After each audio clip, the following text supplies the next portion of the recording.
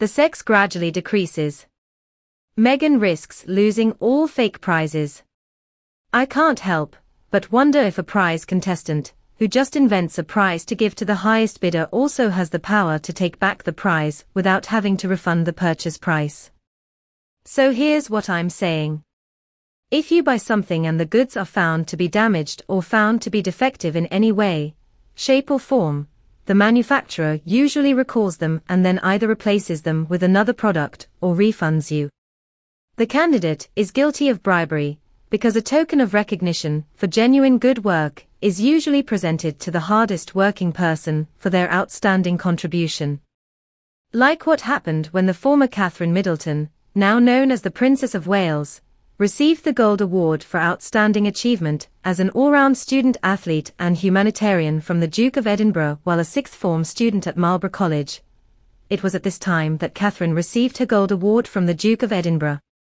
Anyone who gets such an award in recognition of their excellence should be found guilty of doing something horrible like cheating.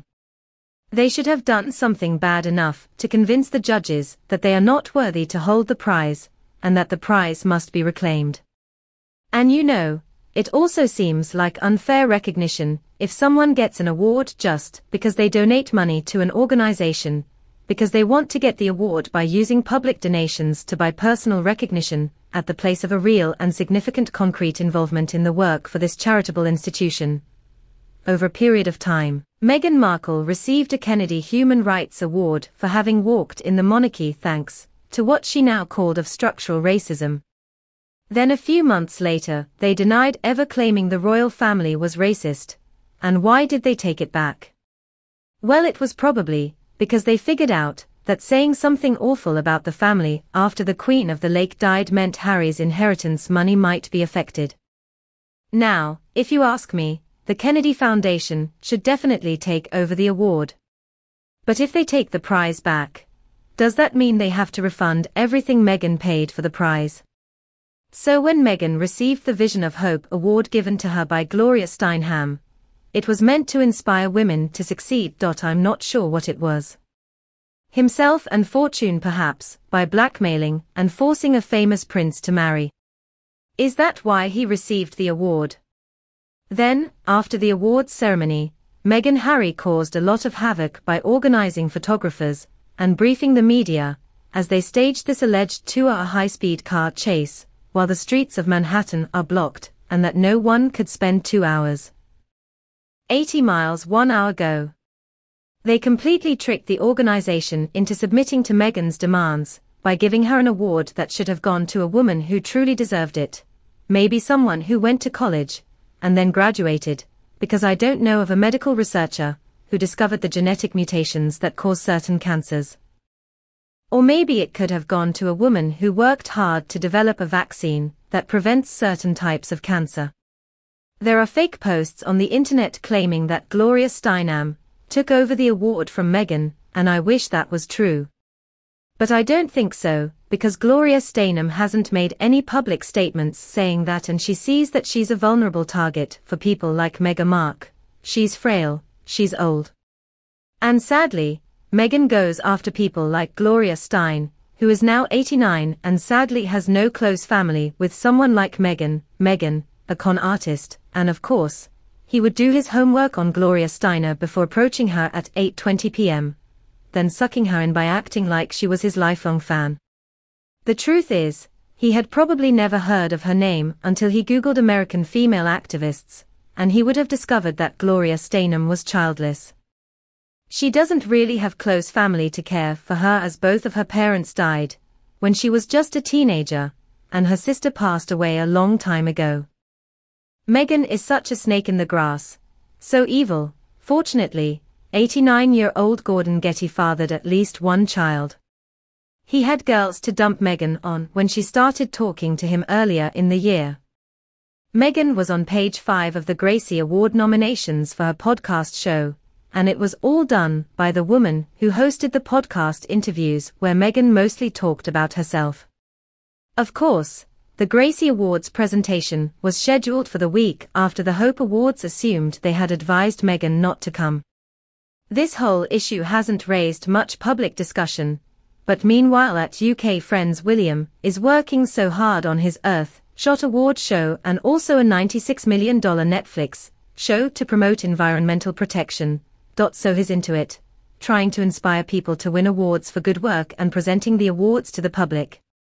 See William's not just to get awards for himself. The truth about why Meghan and Harry ran away from their jobs as hard-working royalty may be somewhat different from the stories Meghan and Harry spewed out in various public deliberations in interviews, books and podcasts. I guess the two are starting to fall off bit by bit.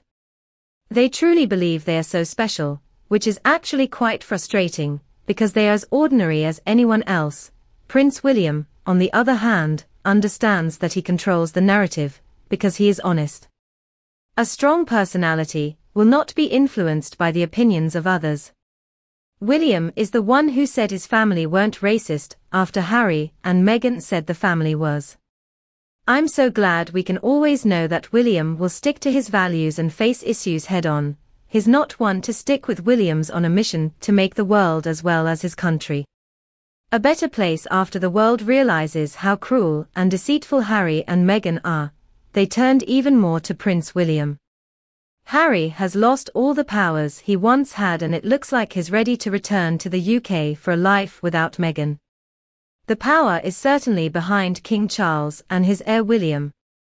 We have always known that William is loyal, strong and a born leader, and the world truly turns to him when we want to know the truth.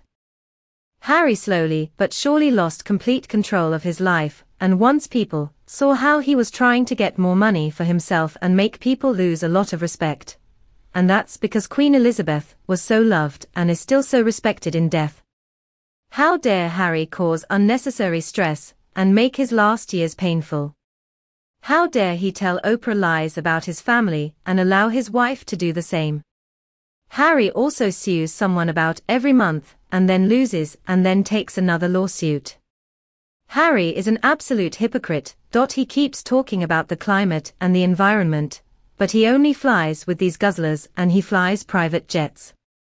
To William, on the other hand, takes commercial flights and works hard at the Earth-Shot Prize to save the world from climate change. We also know how Harry treats animals. It's incredibly cruel. He was terrible with his polo ponies, making them bleed, and then there's this dog from Harry's who kind of broke both of his front legs. I wonder how it happened. Harry thinks only of himself, and now the insect addiction. Harry can't be trusted. Meghan is also trying to distance herself from him. Prince William, on the other hand, can certainly be trusted. He started as his mother's confidant, and is now the confidant of so many, for which his father, King Charles William, is certainly responsible. I think it always was, but now everyone knows it and I think Harry was aware of it from the start. But he was so jealous, and so he wanted to be more famous, more loved than William, as if that could ever happen. You see, William walks through life with such confidence and is loved by many that he should speak volumes for himself. But we all know that. We also see Meghan's supporters seeing all the power in William's and realizing she won.